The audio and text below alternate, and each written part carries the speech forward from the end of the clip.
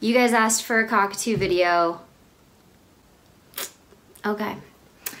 So, I would appreciate it if you didn't look perfect in this video. Show a little bit of your, don't hurt me bad, but just like be a real cockatoo so people don't think that they're chill and awesome. Okay. Think you can do it?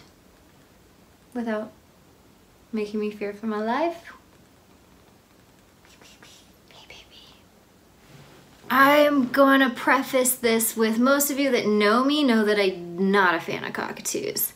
I find them scary, intimidating, psycho, crazy, neurotic, scary, intimidating, psycho, crazy, neurotic, scary, and intimidating. And somewhat unpredictable.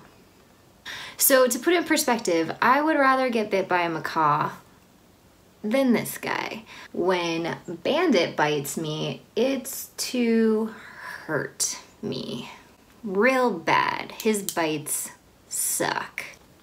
Okay, so, okay, seriously, don't be cute in this. It's gonna give people the wrong impression. I'm gonna be talking smack about you the whole time, and I'm gonna look like a liar if you're good the whole time. I'm going to try to get footage of when he's at his worst, because I'm gonna be honest, it almost happens daily where he's not great. Even today, I went to go get him out of his aviary and he was like, no, just no interest. And it's something where if I push it and I were to push on his chest to get him to step onto my hand, which I wouldn't do, I would get nailed. If I were to peel his little toes up off of the perch to get him to step up when he's not offering, I would get nailed. There's very few times where I can literally slowly peel his feet off if I absolutely have to get him to step up for whatever reason and nothing is working in my bag of tricks, and I peel his feet up, but I have to keep eye contact going on so that I can tell at like any moment, are you gonna shred me? What? Are you gonna shred me? You gonna shred me? No, we're good. And lately he's let me get away with it a couple times that I've needed to, but that's something you don't overdo with these guys. Where are you going? Where do you want to go? Well, how about not on my notebook? Because it's about you. These are the questions they asked. Where is he?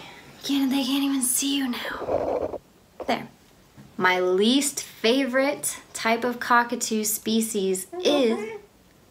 Sound like you said not me. I do love you. I love Babe Boy. He's super cute. Okay, my least favorite species of cockatoo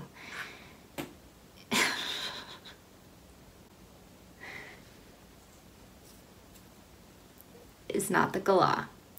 Galahs are my favorite type of cockatoo. Yeah, you're my favorite. What's up? What do you want so bad? I don't know what you want.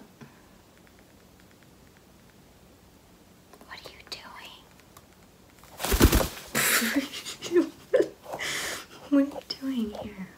Oh my gosh, I can't even get through one question. I feel like you want to have a training session. It's like real bad timing. It's like, why? You got nothing better to do? You're filming a video. Do you want to show them the burrito?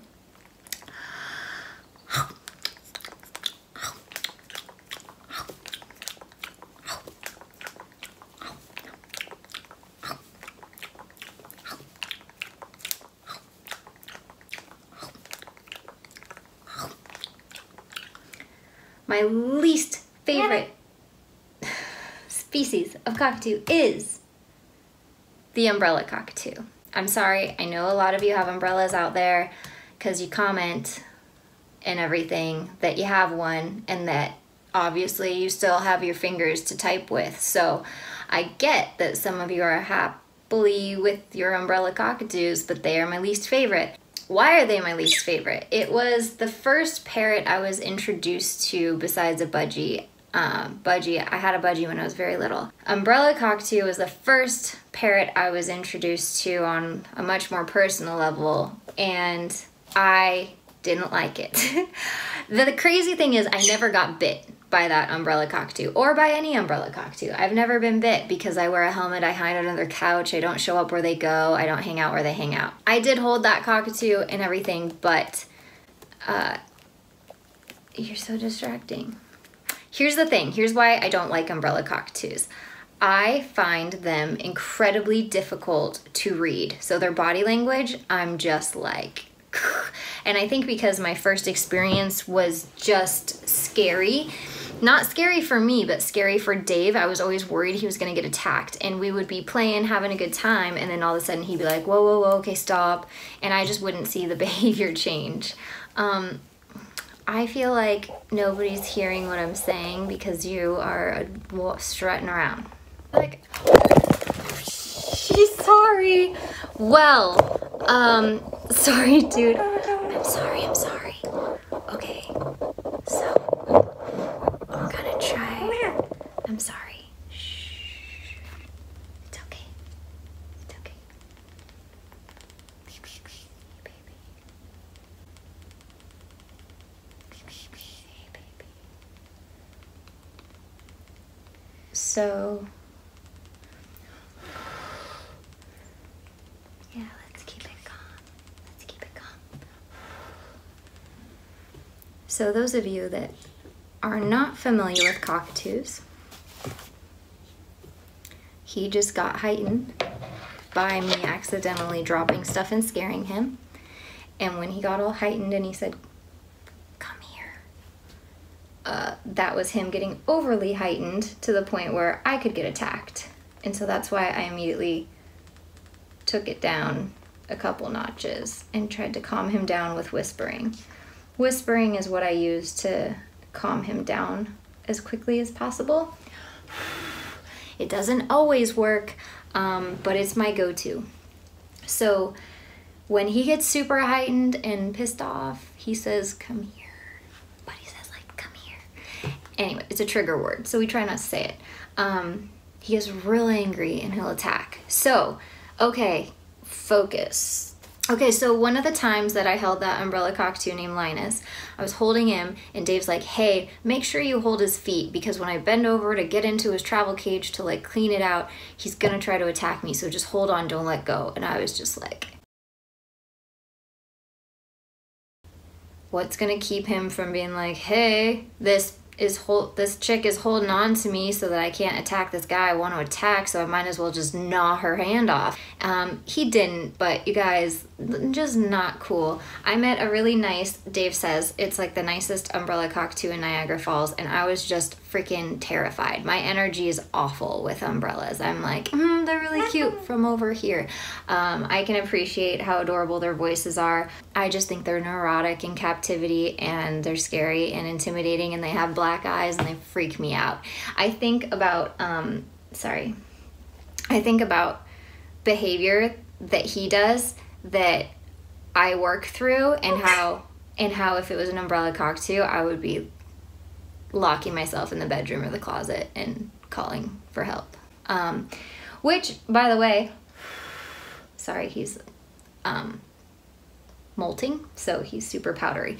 I have to do that even now. So I don't know how to explain it, and maybe you cockatoo owners out there will help me in the comments of explaining this, but when any other species of bird gets upset, I feel like there's tells, like visual tells of certain feathers raising or streamlining, or there's just a certain posture, like there's a physical body language change that tells you what that bird is feeling. And with cockatoos, I feel like it's more of an energy shift, like literally energy in the room has changed, and it's like, oh no.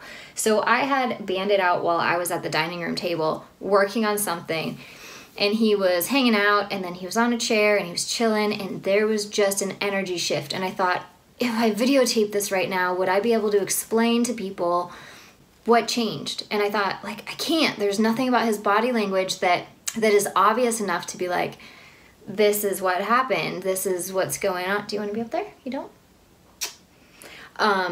And then, so then I got up because it was gonna go down. I could just feel it. I could feel that he is like not happy. Just things changed. And oh, don't get into anything because then I'm gonna be screwed. Just like strutting in front of the camera. My stories suck because I keep getting totally distracted. So anyways, I realized that like things were gonna go down. I didn't want to be sitting in my chair totally vulnerable. So I got up and I stood in like the corner of the room and looked at him and just waited, and I could just feel this energy, this tension building, building, building. So I picked up a pillow. Yeah, guys, you can't make this stuff up. Cockatoo owners, you know what I'm talking about. I picked up a pillow and I held it here, and then he came at me and attacked me. He just full on like flew at me. So I held up the pillow and literally I saved a picture of the pillow. I'm gonna try to find it for you guys. Just a powder cockatoo splatter on the pillow. That was, I held it up in front of my face, you guys, in front of my face. So wham, pillow, splatter, cockatoo. Cockatoo keeps going because angry cockatoos are, what do you call it? Invincible. If you guys end up seeing me get attacked in the head by my cockatoo while talking smack about cockatoos, you all are gonna be like, yeah, she deserved that. She was talking crap about the species. I feel like you're gonna get mad at me if I keep talking in my normal voice. Gonna come? No, he does not. Yes, he does. Yay. I'm more comfortable with him here than in... I love Babe Boy. Than anywhere else in the room because he can't like fly and attack me, and he's not likely to do it from here. So, you know, it seems kind of backwards, but he's super not content. I don't remember what I was saying. Oh yeah, the pillow thing. After that, I just kind of was like, Dave, and called for help because Dave's energy was apparently different and Bandit stepped right up for him, but I knew if I approached this guy, he would just keep coming for me. And I don't know what changed, like, but something did. Would you like to go? But something did, something changed for him. And was I aware of it? No, because I was working and I thought we were just hanging out, having a great, you know, quality time. And we weren't, apparently. So, you know, not in his book. Also, the bird that is least likely to step up is Bandit. The bird that is most likely to get emotionally charged or upset is Bandit. The bird that I'm most scared of in the spring is Bandit. People always say cockatoos are famous for random biting. This is him not content, by the way. He's not wanting to do this. And I don't know if I should push it for the video so you guys can see what a discontent cockatoo looks like, because I realize I don't really show the bad stuff because, like I said, I'm wearing a helmet, I'm under a couch hiding somewhere in a dark little closet. But I also don't want to get hurt. So how discontent are you on like a 1 to 10 scale? The other thing cockatoos do that I don't feel like other birds do necessarily is they glare. And Bandit has a worse glare. It sucks, but he literally like does a squinty eye at me, and it is a full-on glare. Cockatoos are kind of notorious for diving and attacking your head, just like full-on like bam, and then they get you and go. They're notorious for attacking feet, chasing you on the ground, being foot chasers, toe attackers, random attacks, random bites. I say it with quotations because they have a reason, we just can't always figure out what it is. Male cockatoos are notorious for being scary, hormonal. Cockatoos in general are known for getting overexcited, which is over-heightened, overstimulated, and then totally psycho, and it goes from like party to everybody's losing limbs. They're known for being extremely needy, emotional, and having random fears or dislikes. So I remember Dave telling me when he was filming a video, they got a new coffee table, and his umbrella cockatoo at the time hated the coffee table and just screamed nonstop until they moved the coffee table because it took him a while to figure out what it was that was triggering the bird. I've also had a girlfriend who had a Goffin's cockatoo who hated orange for about a month. So anything that she had that was orange, out. He is totally distracted by the fact that he sees Dave and Capri outside. So that's the thing about Bandit is he sees Dave. Dave being around changes this guy. He just wants Dave. He gets super obsessive. He did attack me in the head the other day, and I got it on film, so I'm going to show you guys so you know that I'm not full of crap. Bandit boy!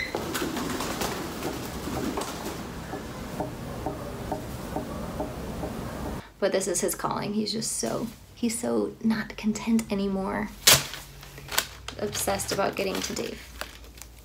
So you see me cringing. It's because this can be like here at this level where he's just like, oh, I want to figure out how to get to Dave. And then it can get like, it's your fault, I can't get to Dave. And he attacks me. Do you want to go just stare at Dave? We can put you outside in the aviary and you can just stare at him. Yeah, so right now he's not stepping up for me, you guys. He's just looking at me. I'm going to see if I can show you. Okay. Do you want to come? See? He doesn't want to. If I'm like, hey. Oh, somebody came in the house. Do you want to come? Cute little feet. Yay! Good job, buddy. So I am on a brink with him. I'm on a brink that could go bad. So I'm just going to put him away while I can without Dave's help because Dave's on a workout walk.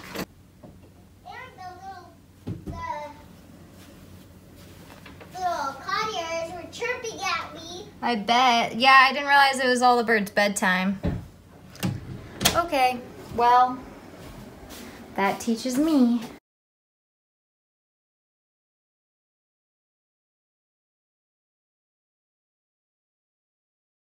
So, this is Bandit, super pissed off.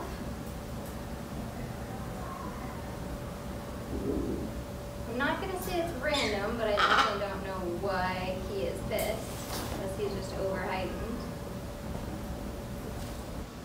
Talking's not helping.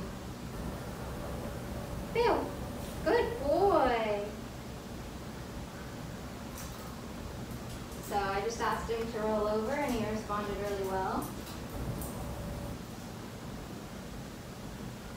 There, good boy. Dropping the treats for him.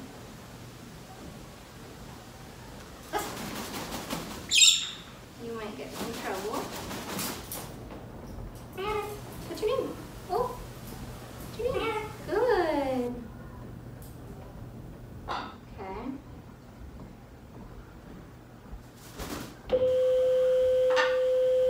Good afternoon. Patient will be one-way to remove at the attendance desk.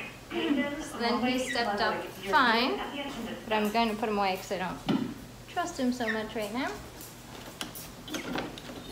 But this is why I don't recommend cockatoos, you guys. I hopefully got that on video, but he wasn't flying to me as much as at me, and he literally dive bombed my head like around here. It didn't hurt, even though I'm pretty sure that was his intention.